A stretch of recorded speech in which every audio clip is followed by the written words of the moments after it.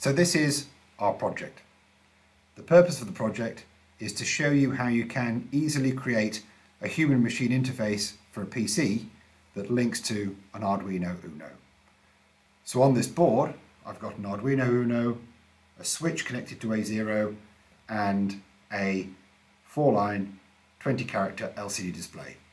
And at the moment, there's just a simple message saying waiting, as it's waiting for me to press that switch. On the PC interface, I've got a switch marked goodbye, a switch marked hello, and there's a text field that currently says waiting.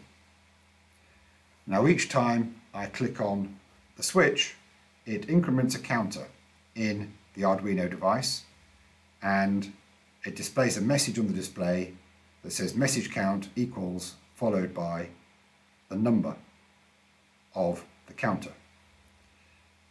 Correspondingly, each time I press the switch, it displays, or it sends the message via USB to the PC. The PC picks that up and it displays the message in the text field.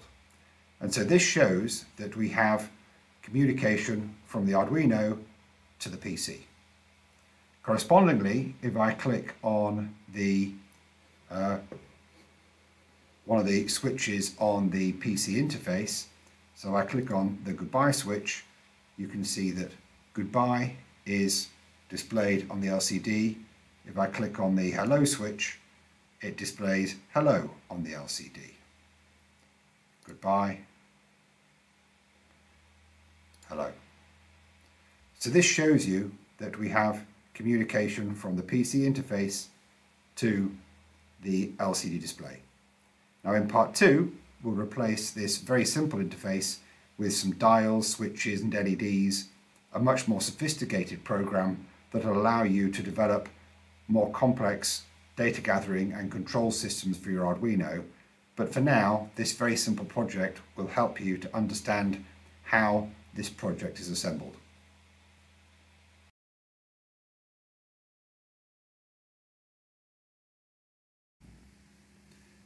So this is the hardware.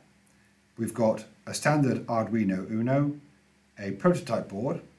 On the prototype board there's a switch which feeds into A0 of the Arduino, and there's also a 4-line 20-character display.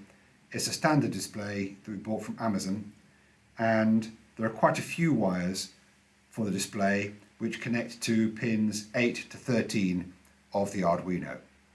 There's also a small potentiometer that just sets the contrast of the display itself, but you need to have that in place.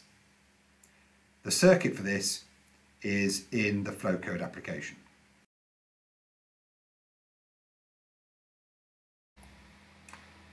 So this is the embedded program written in Flowcode Embedded.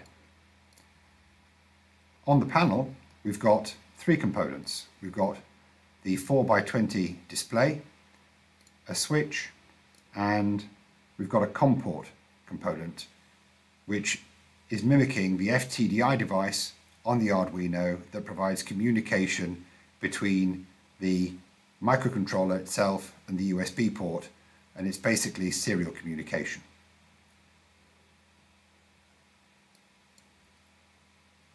On the panel I've also got some other information which relates to the circuit of the system, so you can see the effective net list of how the LCD is connected, the pins that are used on the Arduino, the circuit of the switch, and the contrast potentiometer. So if you want to replicate this project, that shows you how to wire this system up. On the program, we've got a begin, then we start the LCD and we initialize the UART component. We then set a counter up and say the value of that counter is 0, and on the LCD we print waiting. We've then got a loop, which is a loop while 1.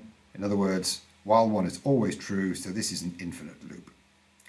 We check the USB system for any incoming messages, and if there is a message, we put it into a variable MSG. We test the length of that variable, or actually it's a string, and if the string is greater than a length of 0, in other words, if there is a message, we clear the LCD and we print that string onto the LCD. So that's our hello or goodbye message. And we then increment the number of the counter. We then read the state of the switch, and if the switch is pressed, we set the message to be whatever the counter is, and we send that string via the UART component and USB to the PC. We wait until the switch is released, then we set the cursor to be 01 on the LCD, and we print the string message count equals and the value of the count. Then we increment the count and we go around the loop again. So that's the entire program. So you can see that the components inside Flowcode make it easy to set up communications between the embedded system and the PC.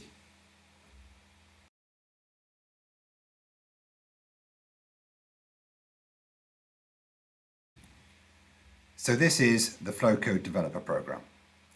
This is our panel, and on the panel I've got a title, text, a switch marked goodbye, a switch marked hello, a text field which we're going to use to display the incoming message, and a COM port. And the Arduino is really fantastic because it's got an FTDI chip which provides a link between the serial port on the microcontroller to the USB, and this Flowcode component takes care of all of the problems associated with that.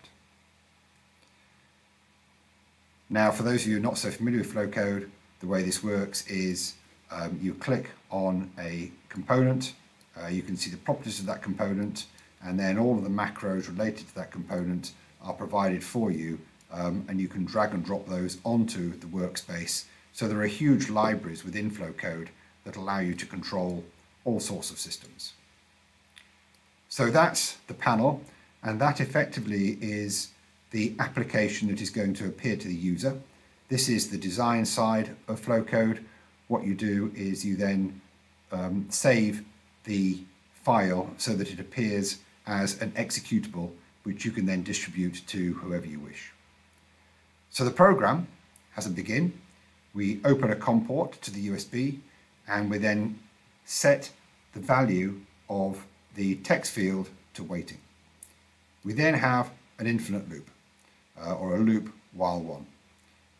We then check to see if there's any data on the USB port, and if there is, we put that into a text variable called MSG, message. If the length of the message is greater than 0, in other words, if there is some information, we set the text field to be whatever message has been transmitted from the embedded application. Next, we check the status of the two buttons. So we first of all check the status of the hello button. If it's pressed, we send a string hello via the COM port, and we then reset the button. Similarly, if the goodbye switch has been pressed, we send that on the USB port, and then we reset the switch. We then wait for 10 milliseconds and we go around this loop again. Now this is the entire program, and you can see it's very simple because we only have a limited functionality and a limited number of components on the panel. Of course, as your projects get more sophisticated, the program will become a little more complex.